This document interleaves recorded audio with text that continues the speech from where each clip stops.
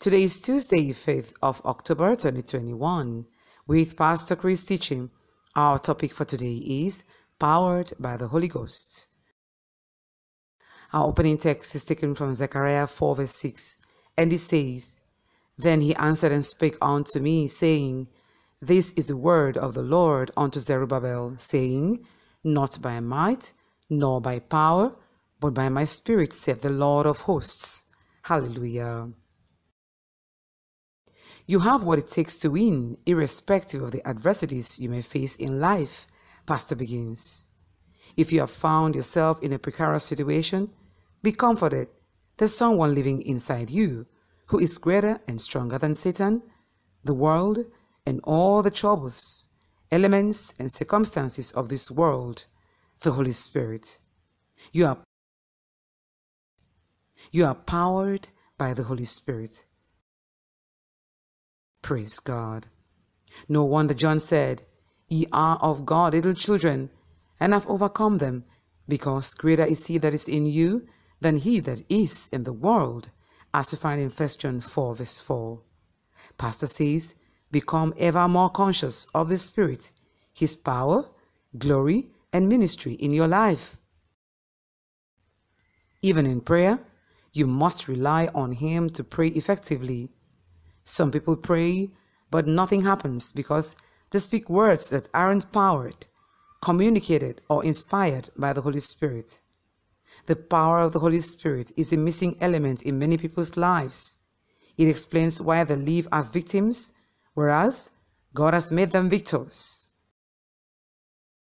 In Ephesians 5:18-19, the Apostle Paul tells us, And be not drunk with wine, wherein in excess, but be filled with the Spirit, speaking to yourselves in psalms and hymns and spiritual songs, singing and making melody in your heart to the Lord. Being filled with the Spirit is the answer, Pastor says. When you are filled with the Spirit, you'll bring the supernatural power of God to bear on your words and all you do. Glory to God. The Holy Spirit makes the difference. He's the power of God, and he lives in you in his fullness, in his entire glory and might. How then could your life be ordinary?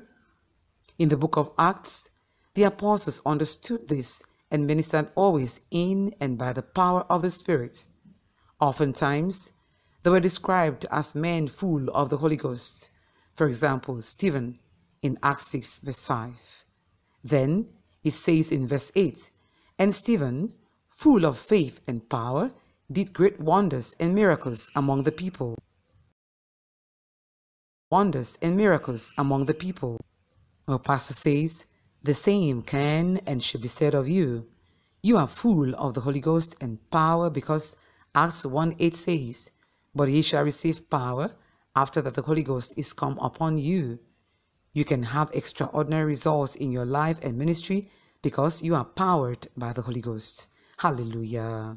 Thank you, Lord, for your word to us today. Okay, let's take a prayer now from the bottom of our hearts.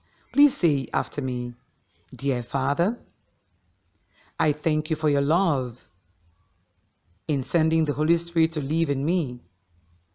Now, I'm filled with might, able to do all things and bring you glory. I'm empowered by the Holy Spirit to do great wonders and miracles, to effect positive changes in my health, family, ministry, finances, job, and in my world. In Jesus' name, amen. Praise God.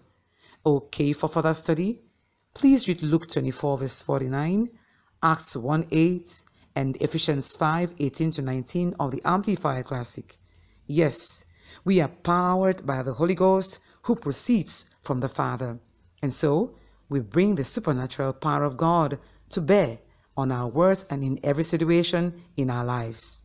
Results, extraordinary. Oh yes, for he is a greater one in us. If you've never received salvation, if you've never received Christ into your heart. If you've never experienced Christ that I'm talking to you about, this is your moment. Say these words.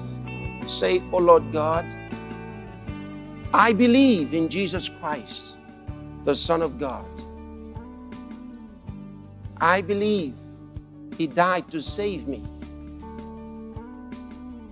I believe God raised Him from the dead, and He's alive today. I confess with my mouth, Jesus Christ is Lord of my life from this day.